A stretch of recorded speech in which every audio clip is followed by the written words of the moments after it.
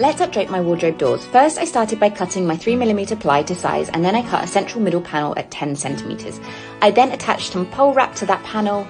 I then cut individual strips of pole wrap and used this as trim and miter cut the edges to a 45-degree angle.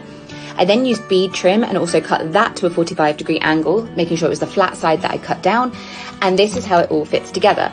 I attached all that using no more nails and pin nails, and then filled any gaps and corked everything. Then this is where the magic happened. I painted everything in this gorgeous colour called Pampas. It's absolutely stunning and it's from Friendsheiks wall paint collection.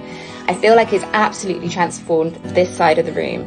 Going in with my second coat and adding the final details, what do you think?